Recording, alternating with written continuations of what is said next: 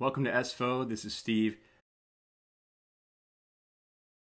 This episode, Nick Leng goes to bed in the morning and comes out at midnight. Raavi makes you wonder if they should give the old Axl Rose treatment to the promise ring. But first, Katrina Ford celebrates Gleaming the Cube. Peace, you know. Gleaming the Cube is the name of a movie that starred Christian Slater as a teen skateboarder who unravels an international murder conspiracy. The title is goofy because it doesn't really have any meaning. No one gleams cubes.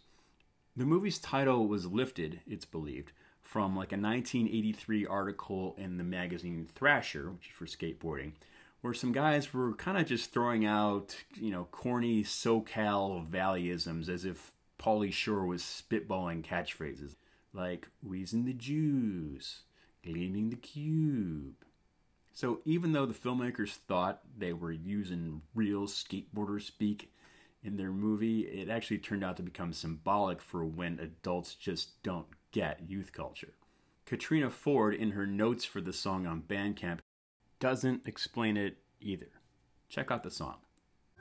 Gleaming the cube.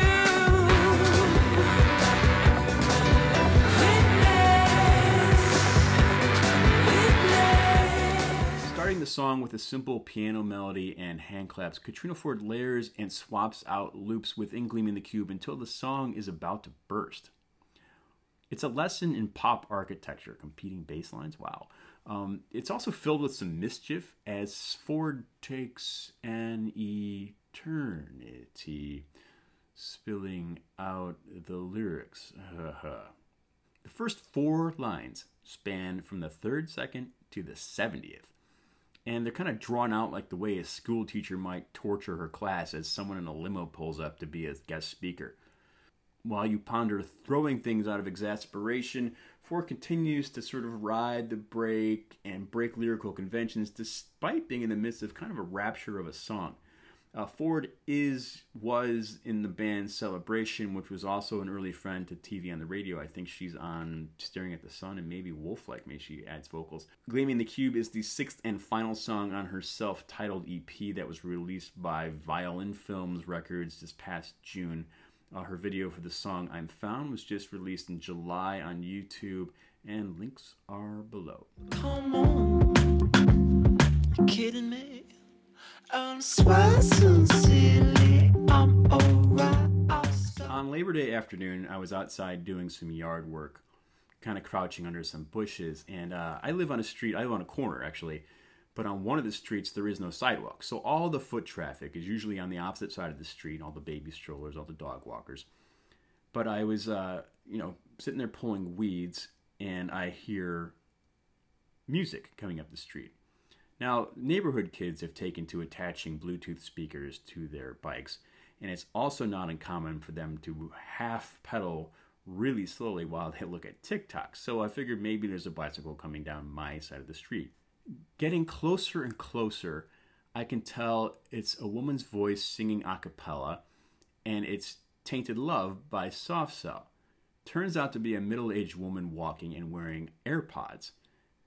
Remember, she can't see me. I'm, digging with my little shovel, pulling weeds out. As far as she's concerned, she's alone, and she's building toward the chorus. I give you all the boy could give you, take my tears and that's not nearly all. I jump out of the bushes, scare the air out of her, eyes go back, body hits the ground.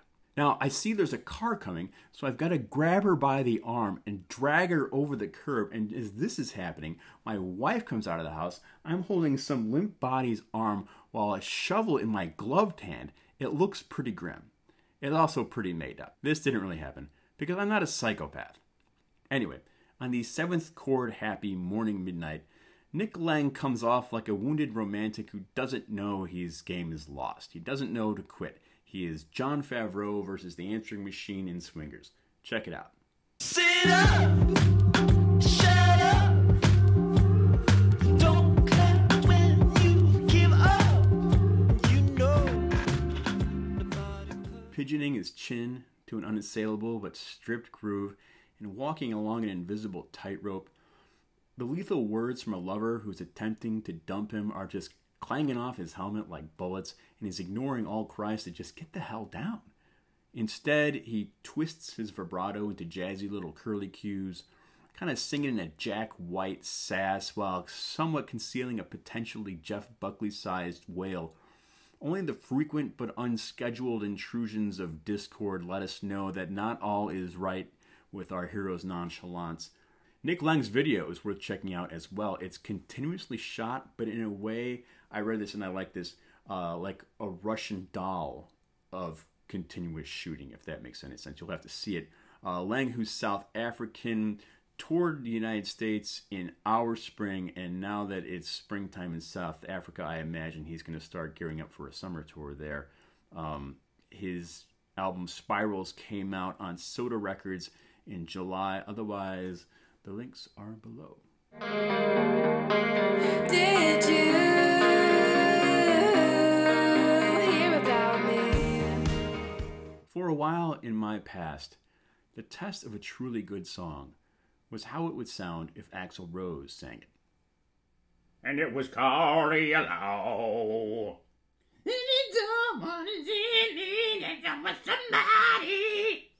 A friend of mine, she says she has less time for songs that are not performed by their writers.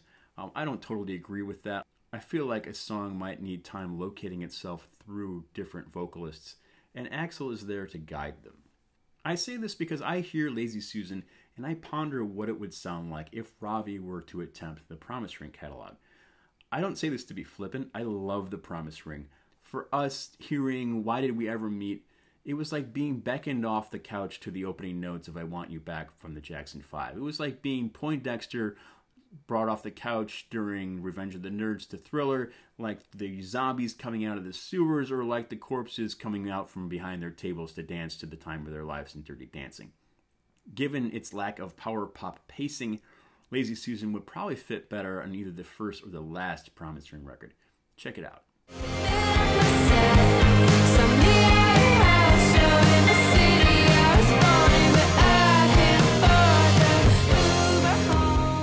It has, from what I can tell, is an unconventional guitar tuning, and Raavi has Davy Von Bolen's sort of phrasing, although she doesn't crack her voice as much and she can hit those high notes. Sorry, Davy.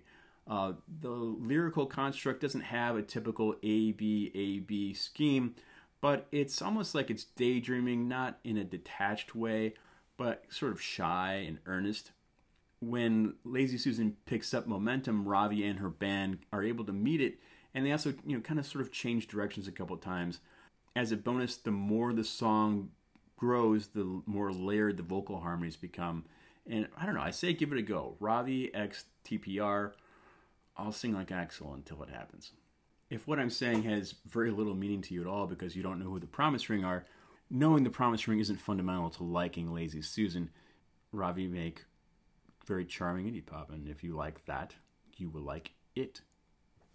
Thank you for stopping by. Click like, subscribe, leave some comments. Check out the newer reviews I have posted on Instagram.